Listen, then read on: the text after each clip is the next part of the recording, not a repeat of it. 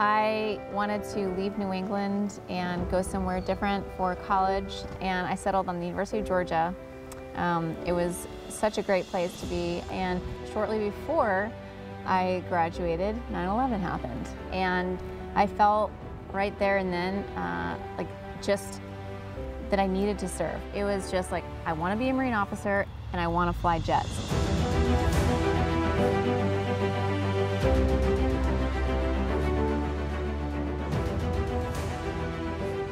I knew that transitioning to the reserves was on the horizon for me.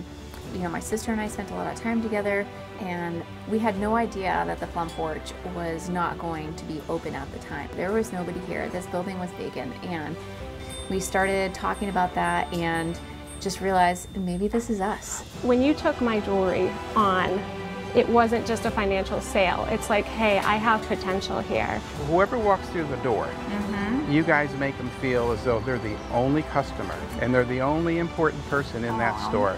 And you do it, your staff does it, you hire people around you that are just like the Tulias.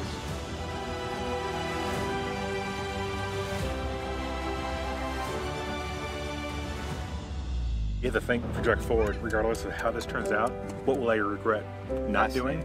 If you find something that you're passionate about, then you will succeed, you will thrive. If you figure that passion out, I think that that's the secret ingredient.